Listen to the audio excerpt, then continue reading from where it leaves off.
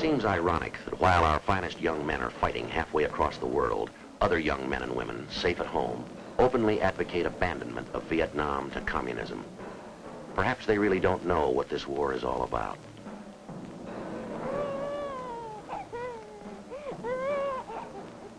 In the words of a battle-weary young Marine, they would understand if they'd cross this 10,000 miles of ocean and live with us. A day in Vietnam.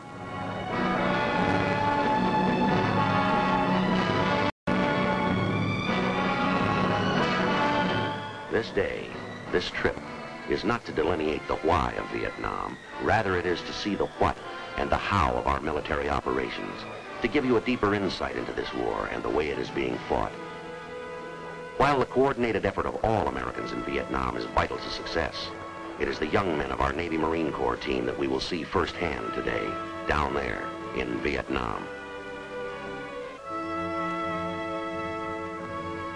We've landed on the big airfield at Da Nang and will travel directly to the headquarters of the 3rd Marine Amphibious Force for a briefing by the operations officer.